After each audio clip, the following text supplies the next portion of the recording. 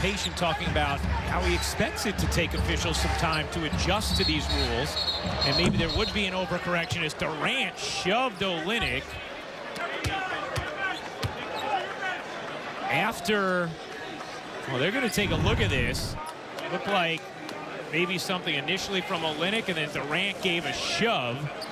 And they are going to go to the monitor and review for whether or not this is anything more than a common foul on Kevin Durant.